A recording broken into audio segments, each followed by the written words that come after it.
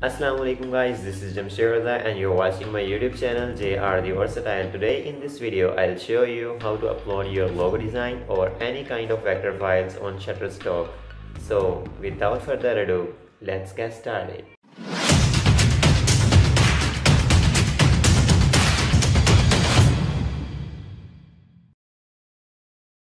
First of all, open your Adobe Illustrator and create a document 5000 pixels by 5000 pixels, I mean 5 megapixels by 5 megapixels.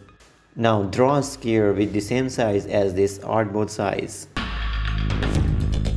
Open layer panel and name this layer as a background layer. Now create a new layer and we'll put there our logo design or vector design.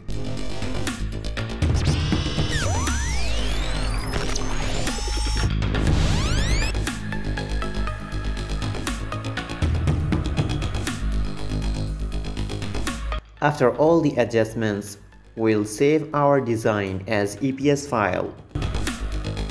Keep in mind that when you save your file as EPS file for Shutterstock, you should save it as EPS Illustrator 10 version because Shutterstock only support 10 or 8 version only.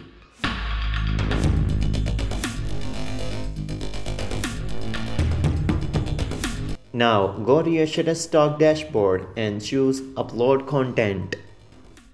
And then select your design file to upload. As you can see, it starts uploading. When uploading completed, then press Next and refresh now. Oh no, there is a problem with our uploaded content. Let's check it out. It says, the text we used in our design is still a live font. It must be converted to shape. So we should convert it to shape first and upload it again. Now let's go to Adobe Illustrator and convert all the text into shapes. After these modifications, save it as EPS Illustrator 10 version again.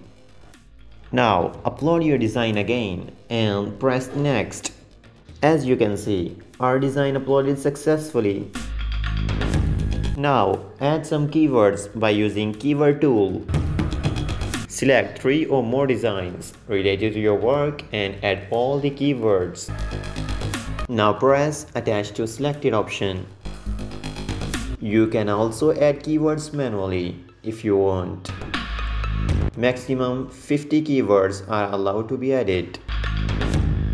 In description box, we can use only 5 words. Now choose a category which matches best with your design. After this, press Submit option and your design will be submitted successfully. Now it is in pending mode. It needs to be approved by Shutterstock team. It's time to wait until Shutterstock team approve it. If our design got approved, a green tick will be appeared on it, as you can see on these approved designs.